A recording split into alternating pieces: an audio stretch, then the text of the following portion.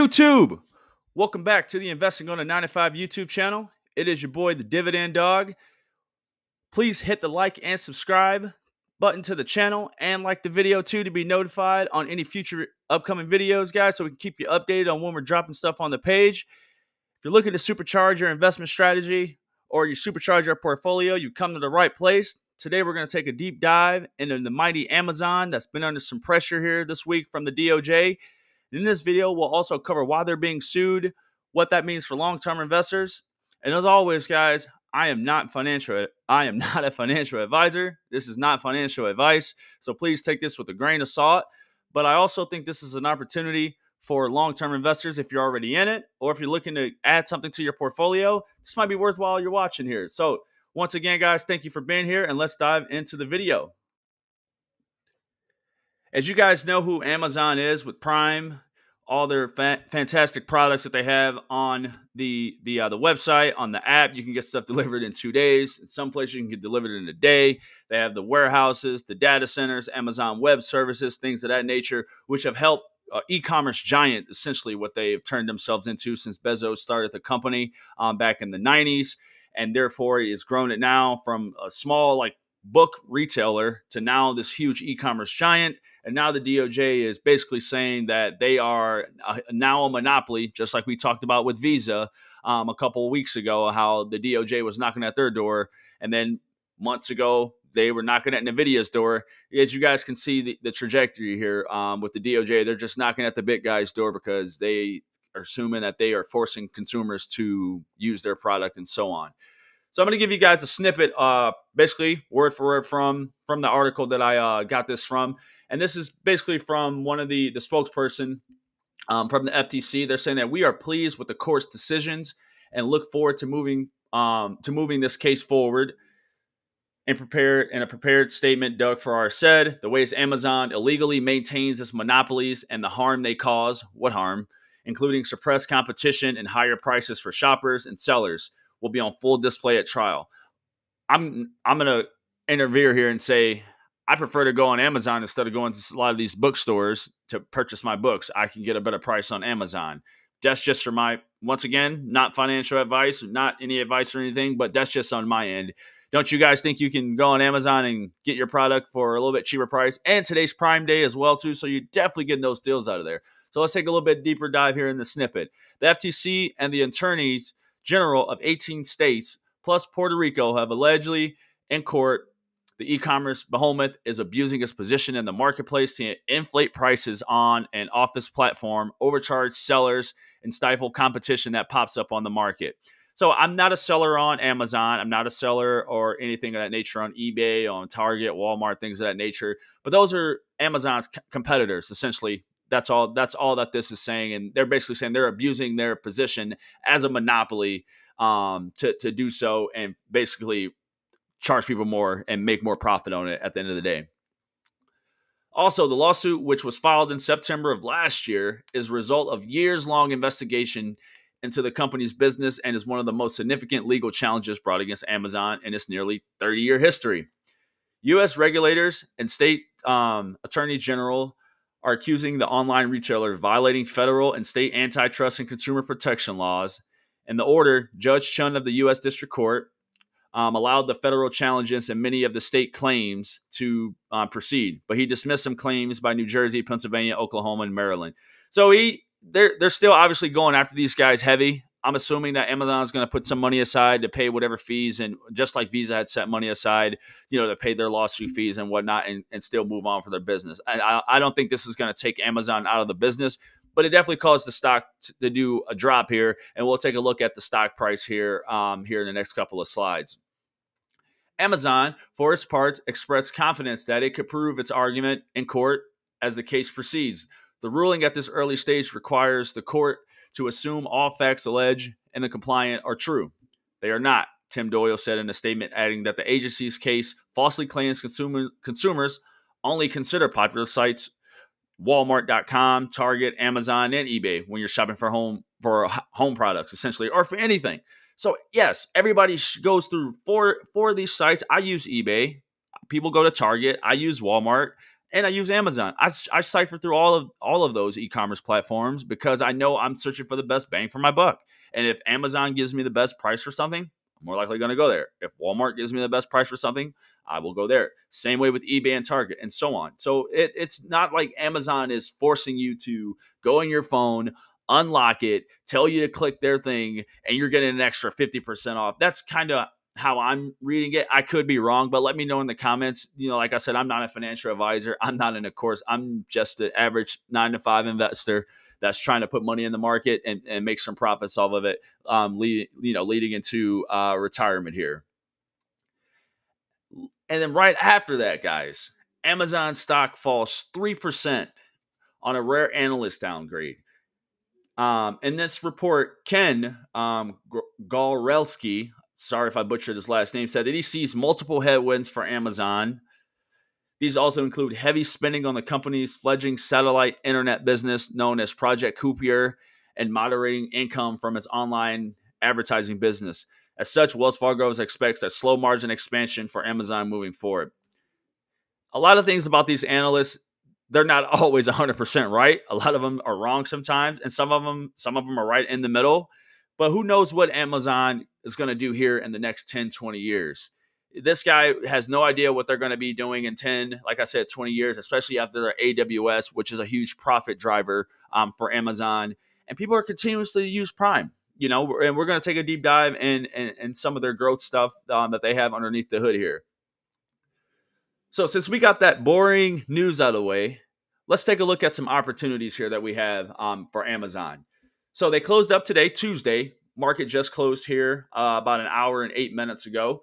Closed up at 182.69. So we had a jump up of 1% today. Stock Rover still has a fair value of Amazon at 218.36. Opportunity. Margin of safety means if you were to purchase right now, you're purchasing yourself in a safety net of margin, essentially, at 218. They also have it as a target price at 226, which is a 23% clip from where it's currently at right now. Now, the price to earnings is obviously high. Once again, you have to know what you own and why you own it. They're trading cheaper in the future at a 31 PE, but a lot of these companies can't really look at the PE. You have to look at the price to operating free cash flow, and we'll take a deep dive into that in a couple of slides here. As you guys know on the channel, I like to pride myself on looking at that peg forward, where they're pricing in the earnings and the growth moving forward in the next 5 years or so. And it's at 1.2. Anything at 1.0 and below is considered very value. Maybe you should take a look at it. But Amazon at 1.2, we already know who the big blue truck is with Amazon and what they do and what they bring to the table for businesses and also consumers. Earnings per share is at 63%. It's got a 5-year earnings per share growth estimate at 31.8%. It's got sales growth for next year at 10% clip. So double digits. I like anything double digits from sales and earnings per share growth. That means that we are growing at a pretty good rate. It's got a strong buy. 5 years, we're up 110%. The last 3 years, we're up 10%. Last year, up 45% compared to the S&P 500 that's up 36%. Last year to date, up 20%, keeping in line with the S&P. The last month, it's up 2.7% compared to the S&P that's up 4%. So it's an opportunity here to maybe purchase some shares, or if you're looking to, add to your portfolio or add to your position, could be a good time to start doing that while it's underneath, like I said, underneath this 200 marker. Last 5 days, it's down 1.3%. But just because of the DOJ and this analyst that comes out and says that it could be a downfall with Amazon with their overspending with their satellite internet business. But who knows what that business can do? These companies, they have a huge research and development where they take risk on a lot of things. They take our money and they go out and risk and invest in different things like Meta with the metaverse. It didn't happen so well with them, and now Meta is turning it around and doing something different with the glasses. So did they burn a lot of cash doing that? Yes, but now they're looking to do something else to help make up for that and even more down the line. So who knows what Amazon will be doing with that internet business here in the future? But I do know the AWS, the data centers that they have will be huge for them in the future, which provides some profits for not only Amazon, but also provide profits for us as investors. So we'll take a look down here at the portfolio. We currently have 88 shares into Amazon. Right now, that's around $16,000. We are up 12%, 12.2% on Amazon total, and that's around up $1,700 totally in Amazon. Now, I'll be looking to purchase some shares here in the next few weeks or so. And then, like I said, adding to my position under $200. I think this is a perfect time, or not a perfect time. Nothing's really ever perfect, but I think this is a great opportunity if you're looking long term to buy one of the most powerful companies, e-commerce giants in the world. So let's do a quick check. Profitability standpoint. In the past year, Amazon was profitable. In the past year, Amazon has had a positive cash flow from operations, which is good. Amazon has had positive earnings in the last 4 out of 5 years. Great.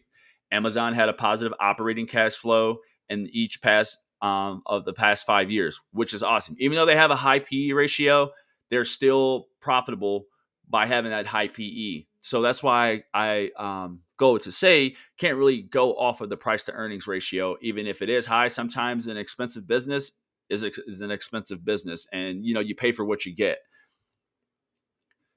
So let's take a look here at the price to operating cash flow. For a lot of you that don't know what that is, it measures a company's market cap relative to its operating cash flow. So a good ratio is at 10 or below. Low ratios normally indicates that the stock is undervalued. I prefer to use this once again over the PE because sometimes it can be manipulated off of certain things on the balance sheet and so on. As always, cash is king. And we can see here Amazon's price to operating cash flow is the lowest it's been since, let's see, January 2023 last year. And well, all the way back to January of 20. Now it's at 20.28. Could have gone higher today, but we see that it's been trending lower. The peg forward is also a 1.2, which again takes into the future earnings and growth, which shows that this stock is essentially undervalued. So let's take a look here at the future.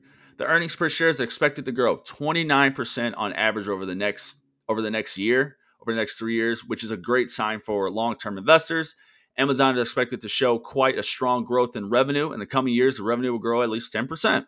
Can't ask for more or less. Double-digit growth, those are great things here. Then the earnings per share the next 5 years, 29%. The next 2 years, 43%. So Amazon is expected to do some huge things here. And I really think AWS, the data centers, and once again, Prime. You got Thursday Night Football on there now.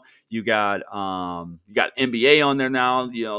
Who knows? They may even have concerts. You got movies. So now there's value that they're bringing, and everyone loves to watch football and basketball. So people will pay to watch their favorite team. Once again, the yearly revenue versus the estimates. As you can see, trending in the right direction versus the estimate. And these are obviously the reported ones here. And then once we report for 2024, the next earnings, hopefully this will be right in line on where it needs to be at, and so on. And as you can see, 2022 is when they took a dip. 2022 was really a great time to buy Amazon. That's when I really started accumulating some shares. And then now they're making trajectory back up here from 2023 all the way up to 2029. In 2020-30 and so on. Even if 2020-30, I mean, that's 6 years from now. That price appreciation from now till then should be huge. Once again, don't quote me on that, but I'm expecting big things. I have a high conviction that Amazon is going to have a run here soon. Once again, that peg forward, the last 5 years is 1.84. Which compensates for the price to earnings to growth, indicates a rather cheap valuation of the company. Amazon has a very decent profitability rating, which may justify the higher PE ratio. Once again, you pay for what you get. Amazon earnings are expected to grow at 37% in the coming years. This may justify a more expensive valuation. Once again, just because it's expensive doesn't mean that you shouldn't buy it. Not all things that are cheap are good in the stock market. So let's take a look here all the way out to 2031. Amazon is expected to be a trillion-dollar company starting in 2029. Right now, they're at a $647 billion company. 2025, you guys can see, and so on. Double-digit growth for revenue. Their EBITDA, double-digit clips. Looks like we're supposed to take a dip here in 2028. Who knows? They may cause another opportunity for long-term investors to invest into it. The operating margins, double-digit from 2024 all the way up to 2030 and 2031. earnings per share is continuously to grow. Looks like we may have some issues in 2030 and 2031, but who knows what that may bring. That may change here in the future. This is all just hypothetical analysis data that they put in based off of numbers that are in and products that they have out now. So as you guys know, Amazon has a Prime ecosystem. You know, the roots are in the e-commerce. Prime membership has become famous. There are estimated 167 million Prime subscribers just in the United States, with an estimated 129 million total households in America.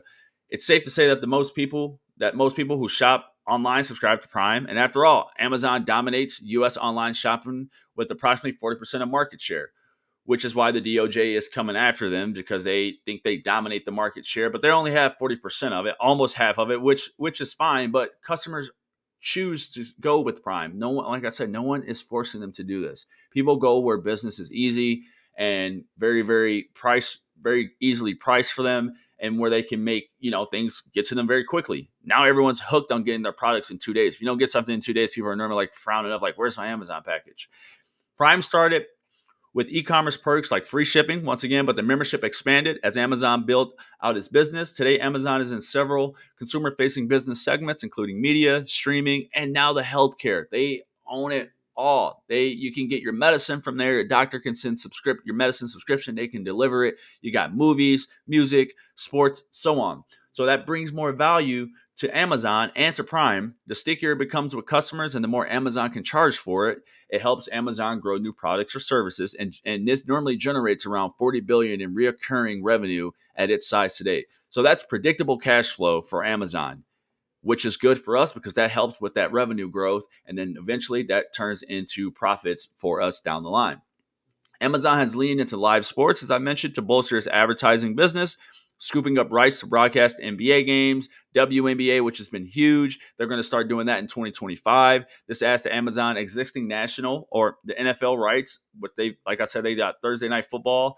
Live sports are a huge draw, strengthening Prime's appeal. I wouldn't be surprised to see Amazon expanding Prime into new industries, which I expect as well, because I love Prime.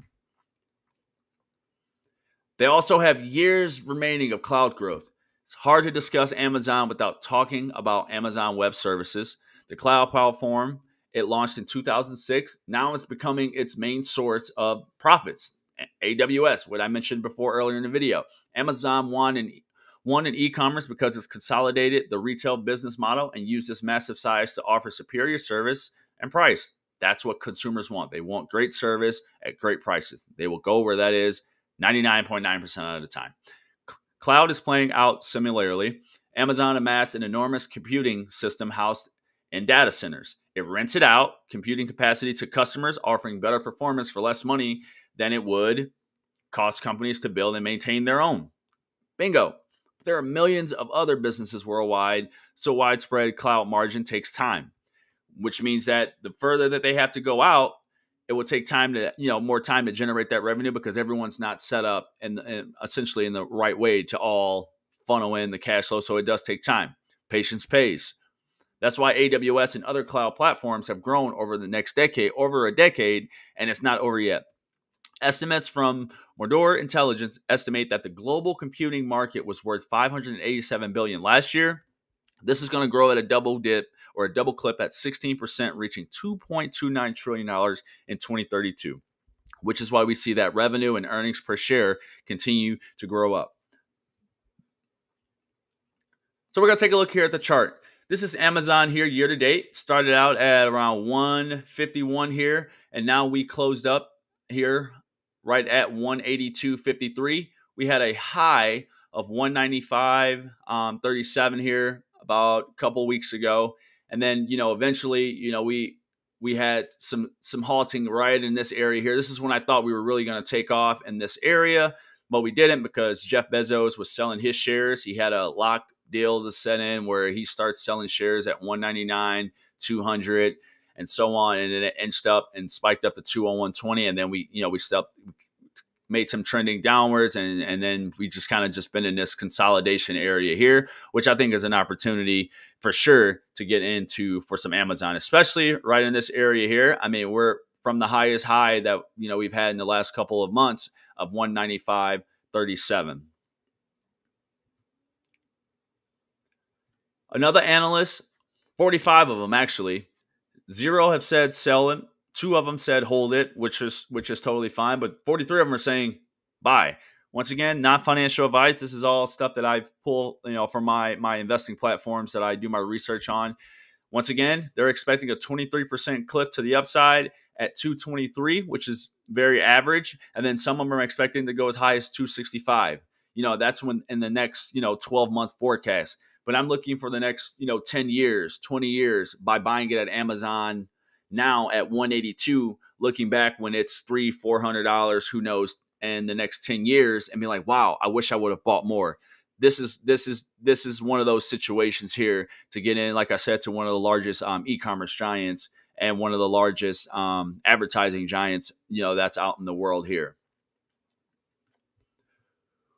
Amazon's ownership, we still have it at 67% of institutional owners owning Amazon. We still have some insiders, and then we got the public here that are owning more than people that work at Amazon. But what I like about this, for me as a long-term investor, maybe you can take this tip too, is if you see anything over 60% from an institutional standpoint, and institutional means Vanguard, Schwab, all those big name mutual funds and brokers that basically take people's money and invest it into the company, they're still holding Amazon. They're still over, like I said, over 50% on the chart here. And they're continuously to add. And people that I know on Twitter, where I basically hang out at with all my investing friends, this is where, this is the time here where they're adding more shares and adding $20, $50. We're not asking you to go buy the whole share. If you don't have, the 182 for the share, that's okay. You could throw $50 in this week, throw 50 in next month, but have something working for you in the back end. And eventually that compounding interest of gains and profits and everything will pay off down the line. And then you'll start seeing your money slowly making money. Obviously, the more that you put in is the more that you get out of it. It's just like anything in life, right?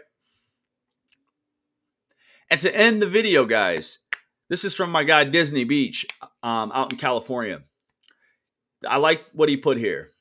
Fellow investing crew, don't be swayed by the daily or monthly ups and downs of the stock market. Instead, base your investment decisions on a company's fundamental business operations and your thorough research, which we've just covered here with Amazon. We went over the business operations, what they're doing for profits. We even went over the lawsuit because I want to tell you guys everything about Amazon and what's going on and why the price came down. And you got to see it as an opportunity because the market is rigged to go up over time. Go look at the S&P 500 since inception. It's more likely it's gone up 100% over time, right? But you see those dips in there. That means that some news came out. Some analysts may have said something about the stock market and inflation this, inflation that. All that is written through the smoke is opportunity to buy the dip. And that's all that I have for you guys. If you have any comments or anything, leave them down in the comment section for me. Once again, it is your boy, the Dividend Dog, on Investing on a 9 to 5 YouTube channel. Please hit the like and subscribe to the channel, guys, if you haven't.